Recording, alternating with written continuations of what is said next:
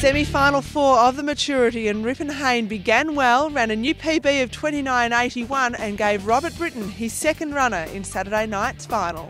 Racing, back 40 side up again there with Destiny Wahoo away fast there. Jameri Magic went through to lead early, have a Shimmer Song. Peter, Rippin Hayne, he began quite well from box 3, found the rails and just too strong. Yeah, with a clean run, he's a good strong dog. He's an excellent at a no donut, so we always thought he'd run it out well. Can be a little bit hit or miss early. That's going to be the problem in the final. Hopefully we can draw near the rail and he begins hopefully a bit better than that, but a clean run early, anything's possible.